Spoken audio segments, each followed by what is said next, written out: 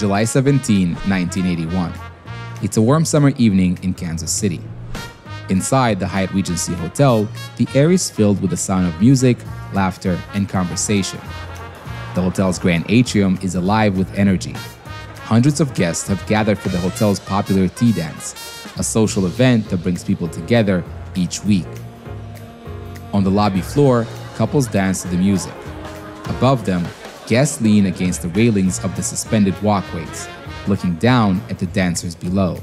The walkways themselves are striking, elegant, modern, seemingly integrated into the hotel's architecture.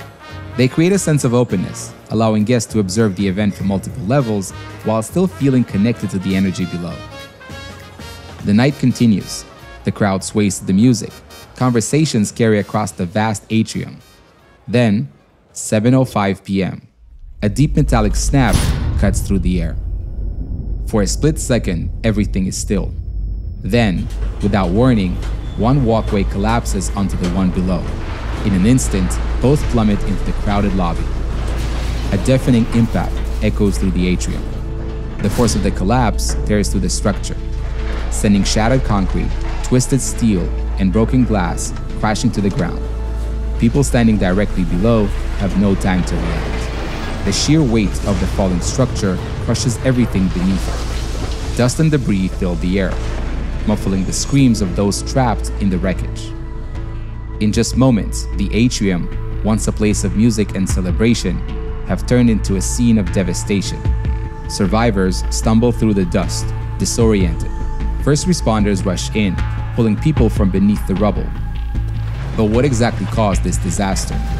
In this video, we'll break down the engineering behind these walkways, analyze the fatal design flaw, and reveal how a single small modification led to catastrophic failure.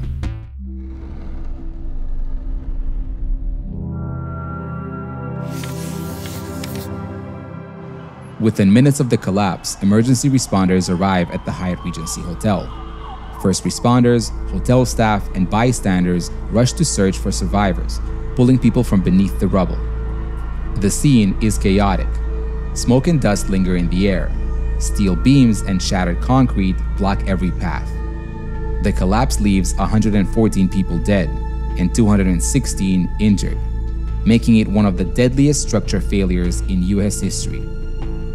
As rescue efforts continue, investigators arrive at the scene and begin gathering accounts from those present.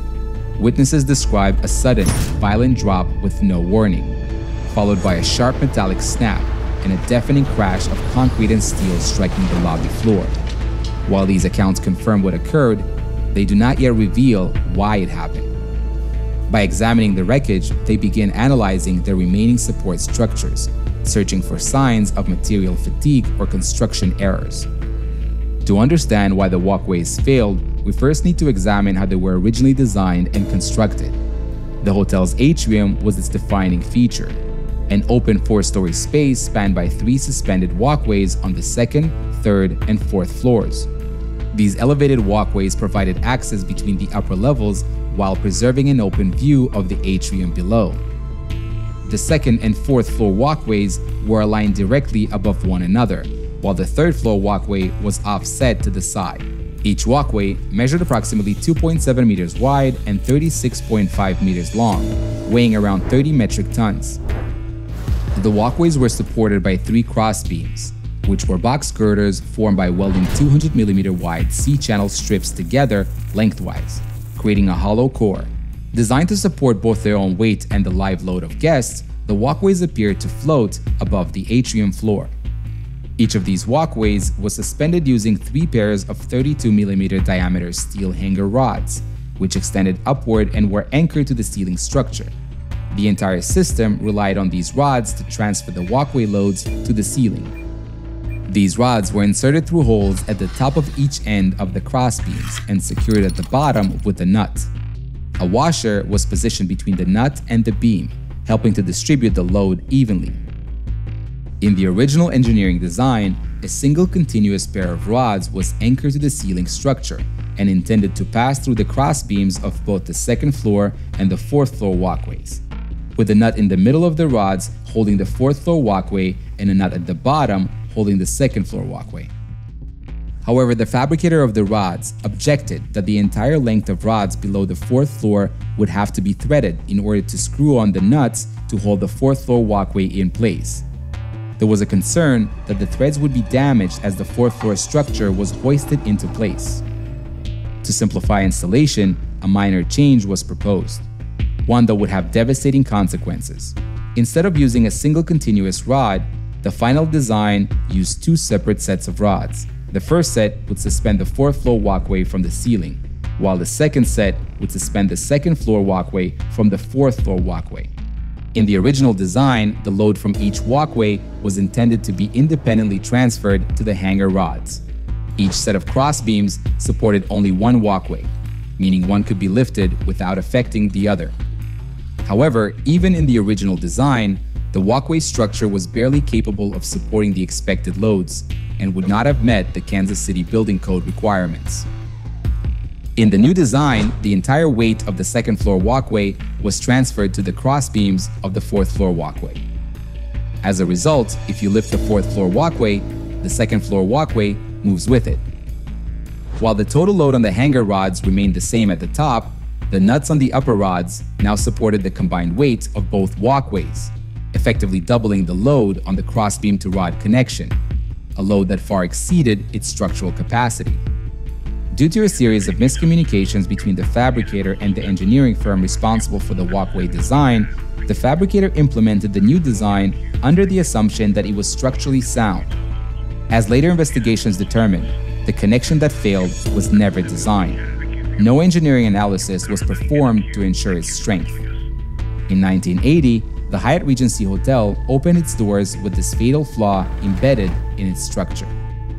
For months, the walkways bore the weight of guests without noticeable issues, but the forces acting on the lower connections were quietly accumulating. The 4th floor box beam, subjected to excessive stress, began to weaken, aggravating the strain on the welded connections. At exactly 7:05 p.m., one side of a box beam on the 4th floor walkway split open along the weld, causing the nut and washer on the hanger rod to slip through and break free. As the first connection failed, the sudden redistribution of weight overloaded the remaining connections. Within moments, they gave away in rapid succession. The 4th floor walkway failed catastrophically, plunging directly onto the 2nd floor walkway beneath it. Overloaded by the sudden impact, the lower walkway could not withstand the force, and both structures crashed into the densely crowded lobby below. The Hyatt Regency walkway collapse serves as a tragic reminder of the critical importance of clear communication, thorough oversight, and ethical responsibility in engineering. The failure to properly review and assess design changes led to one of the deadliest structural failures in U.S. history. The Missouri Licensing Board filed a complaint against the engineering firm and 2 of its engineers, responsible for the structural oversight of the walkway design. They were found guilty of gross negligence, misconduct, and unprofessional conduct, resulting in the revocation of their engineering licenses in Missouri and Texas, while the firm lost its certificate of authority. However, despite these professional consequences, they were acquitted of all criminal charges. Civil lawsuits later led to substantial settlements for the victims and their families. The lesson of the Hyatt Regency collapse is clear. Engineering mistakes have real consequences, and those consequences can be measured not just in numbers, but in lives lost. It's time to announce the winner from our last video, the Coliseum poster giveaway. Congratulations, and thank you for your comment. For this video's giveaway, we're offering a brand new poster featuring a vehicle we explored in our differential video.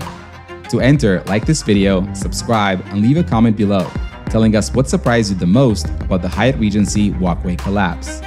We'll announce the winner in our next upload. And if you'd like to grab a copy right now and support the channel, the link is in the description and pinned comment. And as always, a huge thank you to all of our Patreon and YouTube membership supporters. Your support helps us keep telling stories like this one. Until next time, stay curious.